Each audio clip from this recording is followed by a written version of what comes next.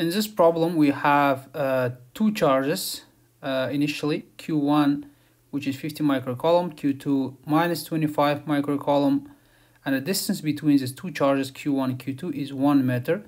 Now, the Q3 charge, which is 20 microcoulomb, positive charge, is placed midway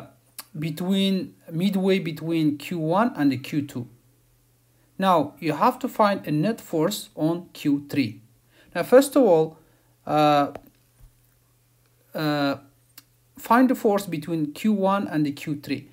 Since they are positive charges, so that means they will repel each other. Now, the net force, the force between Q1 and Q3 will be pointing to the right direction. So I will call this one F13. Okay.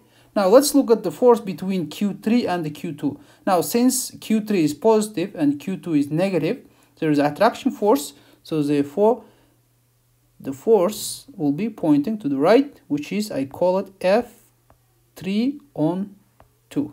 Okay. Now, usually we define right side as a positive and upside as a upwards as a positive. Okay. So therefore, as you can see here, F13 and F32 are pointing in the same direction. Therefore, we can just sum those two forces. Now, F net on charge Q3 will be equal to the F13 plus F32.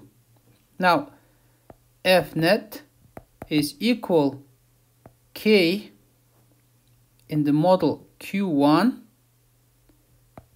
times Q2 divided by the distance between Q1 and Q3 is basically D over 2, right? So D over 2 squared, then plus K model Q3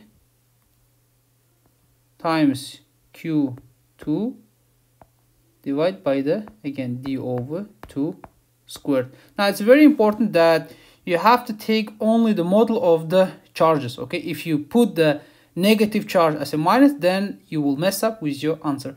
Now, in this case, if you plug the numbers, you should get the right answer.